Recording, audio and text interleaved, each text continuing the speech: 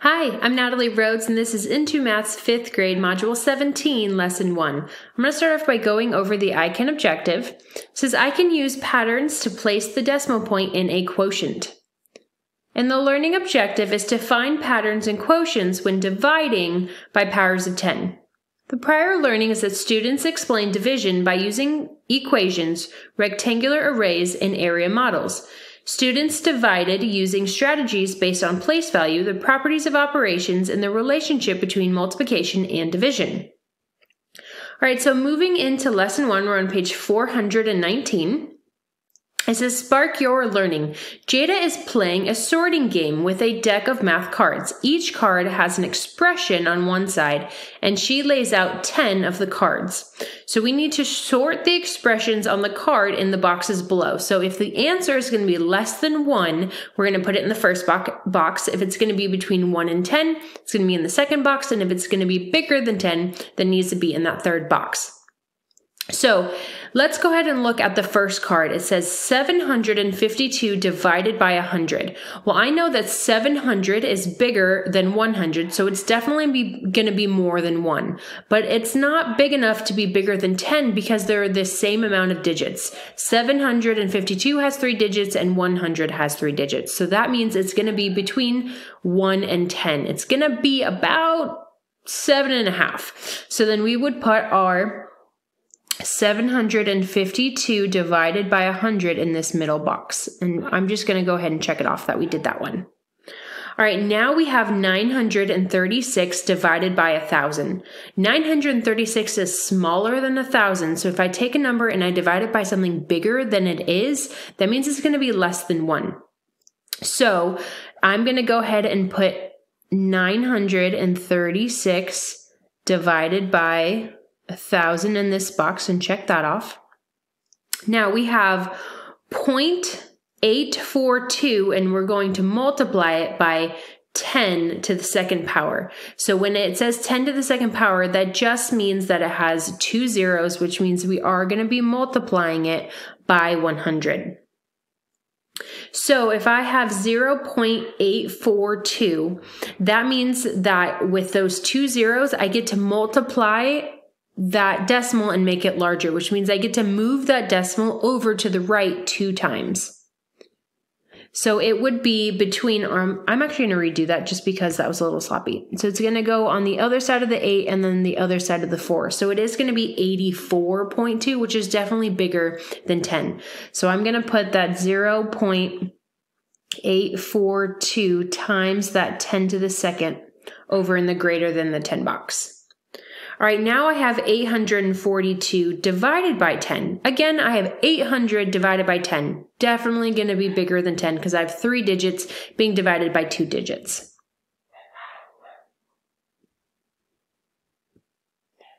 All right, now I have 0.936 times 10. So again, I only have 1 0 in that times 10, which means I'm just going to move that decimal place over 1, which means it would be 9.36, not quite 10. So that 0.936 times 10 is going to go in between 1 and 10 because it would be 9.36. All right, so now we have 93.6 divided by 10 to the second. So if I have 10 to the second, that means I have 2 zeros, which means it is going to be 100. And if I have 2 zeros and I'm dividing, that means I'm going the opposite way with the decimal point, which means I'm going to move the decimal point to be smaller. Also, you can just look at this as 93 or even 94. I'm taking 94 and I'm dividing it by 100. You can automatically know that if I'm taking something smaller and dividing it by something bigger, it's going to be less than 1. But I do want to show you what we would do with that decimal point. So if we're dividing, we would move the decimal point the opposite way 2 times because we have 2 zeros. So it would end up being a decimal, which is going to be less than 1.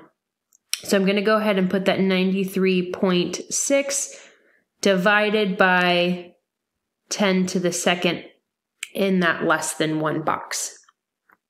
All right, now I have 84.2 divided by 10 to the second. Again, we're going to have 100 here. So I'm saying I have 84-ish. 84 divided by 100. I have a smaller number being divided by 100, so it is going to be less than 1. If we were moving the decimals, we would move it twice again, and we would have 0.8, which is less than 1. So right here, I'm going to have my 84.2, and I'm going to divide it by 10 to the second. All right, now I have 7,520 divided by 10 to the second. Again, 10 to the second is going to be 100. So I have 7,000 being divided by 100. That's definitely going to be bigger than 10 because I have 4 numbers being divided by 3 numbers. So that number is going to be much bigger than 10. So I'm going to go ahead and put my 7,520 divided by 10 to the second in that bigger box. All right, now I have 0.752 times 10 to the third. So if I have that 3 exponent, that means I have 3 zeros. So it's actually going to be 1,000 here, which means that I can move my decimal point 3 times to make it bigger. So I can move on the other side of the 7, other side of the 5, and the other side of the 2, which means I'm going to have 752 as my final answer, which again is much bigger than 10. So we would go ahead and put 0.752 times 10 to the third in that bigger than 10 box. All right, last one is 842 divided by 10 to the third. So if I'm dividing by 10 to the third, that again is going to be 1,000, those 3 zeros. And just by looking at it, I have 800 divided by 1,000. Something smaller being divided by something bigger is going to give me something less than 1. If I was working with the decimal again, remember, if there is no decimal, it's at the end of the number hiding, just like it would say 842.0, same number. So if you don't see a decimal, it's always at the end of the number. So then I can move it to be smaller 3 times because I'm dividing. So it would be 0.842, which is less than 1. So we're going to go ahead and put our 842 divided by 10 to the third in our less than 1 box. All right, let's go ahead and flip the page here. Now we're on page 420. So number 1 says the factory making the math cards ships a box with decks of cards to a warehouse. How much does each deck of card weigh? So right here it shows us that there are 100 decks in this box and that the weight of the total box is 275 pounds. So for A, how can you determine the weight of 1 deck of cards? If you know the total weight and you know how many cards are in there, you can create a problem to figure out just 1 deck of card and the weight for that. For B, dividing by 1,000 is the same as multiplying by what fraction? So if you divide by 1,000 and you wanted to multiply by a fraction, what very small fraction would you be multiplying that would be the exact same as dividing by 1,000? And then C, what is the decimal equivalent of 1 over 1,000? Hint, hint for the previous one. So what's the decimal equivalent for 1 over 1,000? Think about the amount of zeros, the amount of places away from the decimal point. See if you can try and get that one. Then for D, it wants you to complete the pattern. So what's 275 times 1, then by 1/10, then by 1/100th, then by 1,000th. So just be careful where you're placing the decimal point in that 275. Okay, and then write a pattern for dividing 275 by 1, by 10, by 100, and by 1,000. So you're setting up your own pattern just like in D. So you would write 275 divided by 1, just like how the first one in D says 275 times 1. So you're just, honestly, you're writing the exact same problems, but you're changing the multiplication sign to a division sign, and then instead of your decimal points, you're writing your powers of 10 that it gives you. And then write what they equal. For F, what can you conclude about the relationship between the patterns in D and E? So look at what the answers are in those 2 problems and see if you can find a pattern. And then for G, we're actually finding our final answer of how much does 1 deck of cards weigh, and that'll be the last problem that you're solving in both D and E. So they should be the same. All right, go ahead and try these problems as best as you can. Give it your best effort, and then come back and we will solve this together. Go ahead and hit pause here. All right, great. Let's go ahead and solve these together. So if I was looking for 1 deck of card for the weight of that, I would say I need to take my total weight and I need to divide it by how many decks of cards I have. So if I have 275 pounds, I need to take my 275 and I need to divide it by the total amount of decks that I have, which is 1,000. Now, dividing by 1,000, and you see how the next problem kind of gives you the answer to the previous problem. So now dividing by 1,000 is the same as multiplying by what fraction? If you look and see, the fraction is right there. So it's the same as multiplying by 1 over 1,000. Now, what is the decimal equivalent to the fraction that we just found? Well, I see that 1,000 has 3 zeros, which means I need my 1 to be 3 decimal points away from 1,000. So I'm going to have 0, 0, 1 as my decimal equivalent. 3 zeros means 3 places away from the decimal point. All right, so for D, we're just going to be solving these. So 275 times 1, I know, is going to be 275.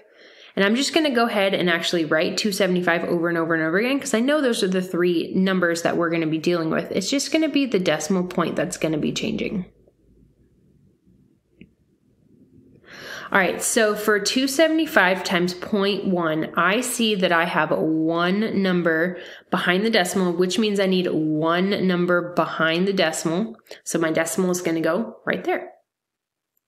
In 0.1, I have 2 numbers behind the decimal, which means I need 2 numbers behind the decimal. So my decimal is now jumping to be 2.75. Then I have 3 numbers behind the decimal with this, which means I need 3 numbers behind my decimal, which means it's now growing to be 0.275. So you see how the decimal place just moves each time the decimal point moves, from the 1 that moves away from the decimal point. So the smaller my decimal that I'm multiplying by, the smaller my answer becomes.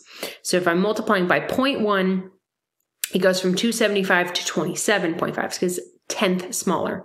And then 0.01, I just went from 10th to 100th, so I got 10 times smaller, which means my answer needs to get 10 times smaller. So it's going from 27.5 to 2.75. It's always a 10th smaller because my decimal point and my decimal value is getting a 10th smaller as well. So now what happens when I divide by whole numbers and powers of 10? So I'm going to go ahead and write my 275 divided by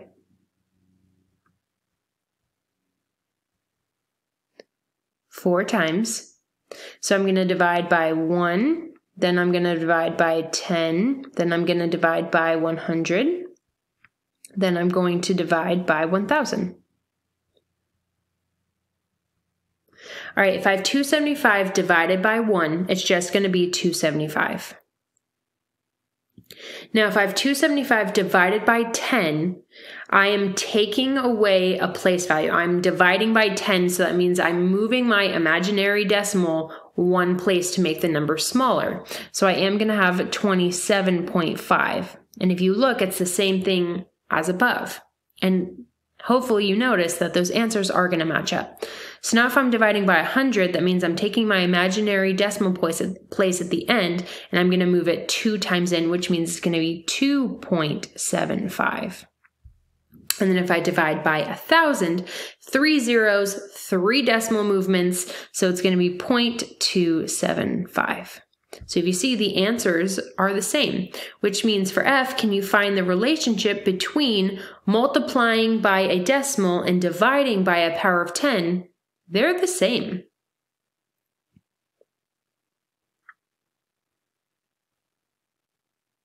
So then for our final answer, how much does each deck of cards weigh? Well, that would be our final answer of 0.275 pounds for each deck of cards.